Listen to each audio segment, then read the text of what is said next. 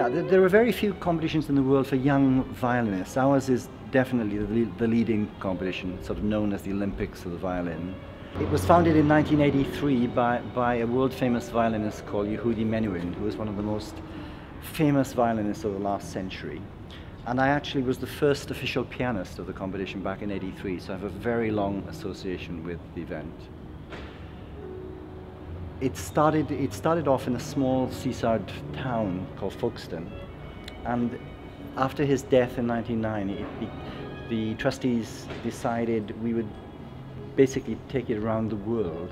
So every 2 years it's quite unique. It moves to a different city, to a different country. So in 2010 it was in Oslo, where the patron was the king. In 2012 it was in Beijing. And this year, right now, is in Austin, Texas. It's the first time it's ever been in North America in its history. So it's incredibly exciting for us to be in America. Menuhin himself was born in New York, so it's a little bit like a sort of homecoming for the competition. I was 6 years old. I think my dad took me to the concert, the New York Philharmonic, because that's where I grew up. And I guess when you're 6 years old, you just want to do what everyone else is doing. So I got into violin. I ended up really liking it.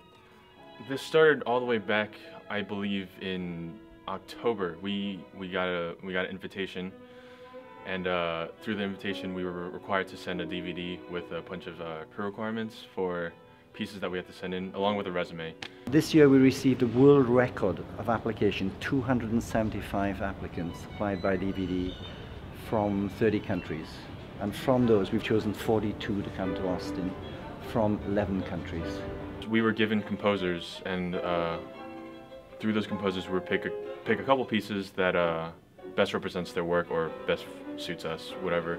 Why Austin? I think the sort of creativity in Austin is wonderful. I think food here is awesome. You have great facilities and you have a fantastic faculty here at the Butler School of Music.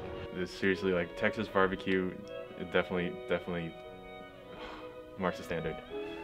What I like to do is integrate the local community, the local musicians into the program. So 9 of the faculty are actually playing in concerts.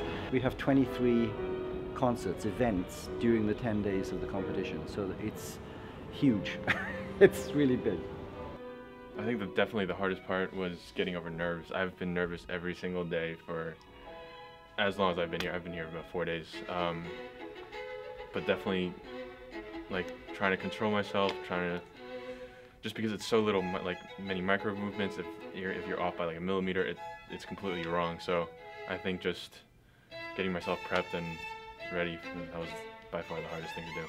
The winners get, the first prize winner, the seniors, gets $10,000 prize. But it is about prestige because the brand name is so famous.